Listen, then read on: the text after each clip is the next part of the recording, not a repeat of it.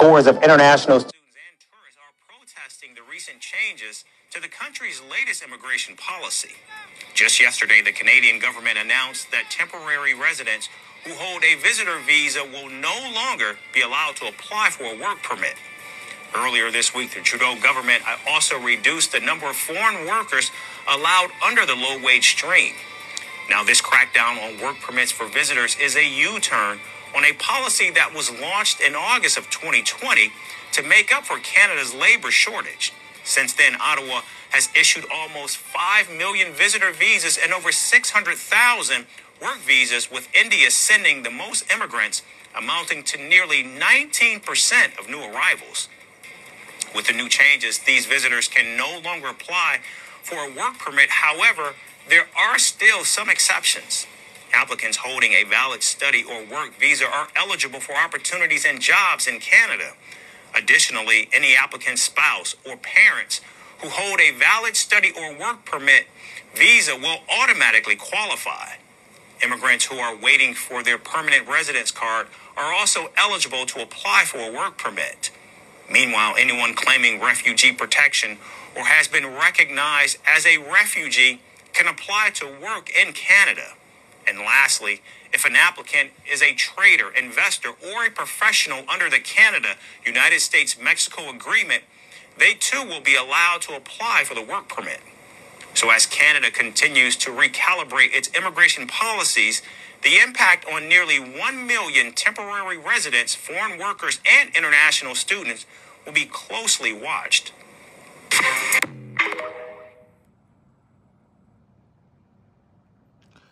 Before I start this video, I would like to thank Ally News and Views on TikTok for this video.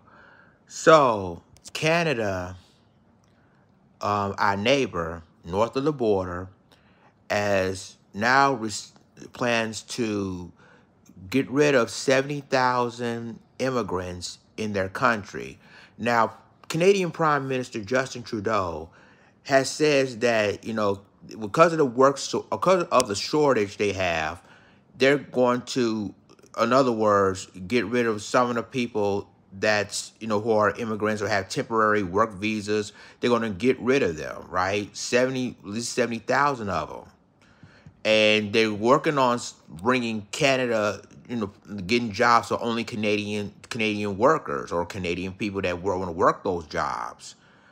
And so the thing of it is that, and this is I want you guys to be clear on this, because even though here in America, here in the United States, we're allowing illegal immigrants into this country, Canada is going to crack that down and say, no, we're not going to have it here. There's temporary work visas. We need to because we already have a shortage as it is. So now Justin Trudeau, who again the Canadian Prime Minister, says that we got to get rid of those people. We got to get rid of those immigrants that's in their country. So now you see 70,000 plus immigrants has now been, get rid of, in other words. And so basically, here's what I think the United States should have done, right? They should have done Canada's policy about this. Unfortunately, they're not going to do that. And this is why elections is so important. And I told y'all before, if Kamala Harris wins this November, it's over for Black Americans. It's over for us. Because, again, knowing her, she's going to bring millions more illegal immigrants into this country. Millions more. We already have, hundreds of thousands of millions of immigrants already. They're going to bring millions more. So get ready for that. And so what Justin Trudeau is doing, Justin Trudeau really did a 180. Because at first they say that we're allowing, immigrants in. But since they have a lot of shortage into that country, he has to make decisions. He got to make some changes of, what to do, like the jobs. And you notice the Indian Canadians control their job markets, right? And so Justin Trudeau starting to realize that and say, you know what? Nah, We got to make changes. We got to, let Canadians, the born Canadians, get those jobs.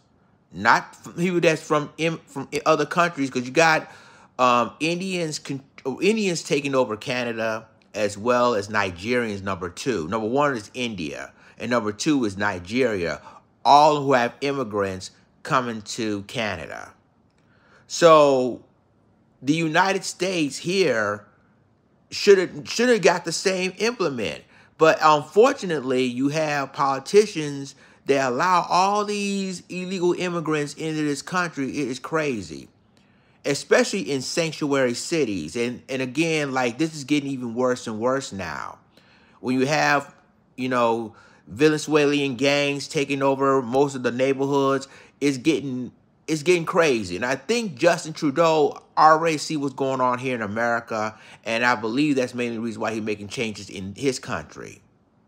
And because he don't want the same incident happen, in America happen in Canada. So that's mainly the reason, also the reason why Justin Trudeau, which that's not what they will not tell you that, but that's mainly the reason why Justin Trudeau is doing this. They don't want the same thing to happen here in America. It's going to happen in Canada.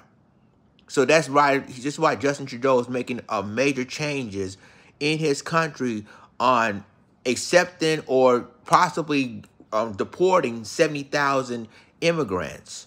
Because, again, they don't want nothing to happen in Canada like they did here in the States. How, populated all these immigrants here, and how, these gang members, like the Venezuelan gangs and other immigrant gangs, they don't want that happening in Canada.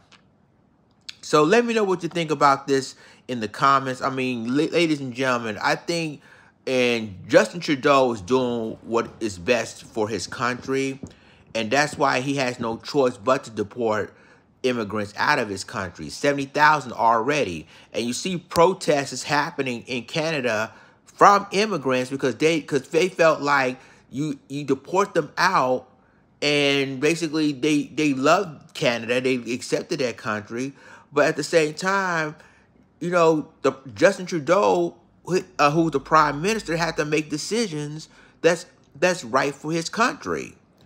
But I wish we have that same here. Unfortunately, we have leaders that allowing immigrants here, and it's a mess here. So let me know what you think about it in the comments.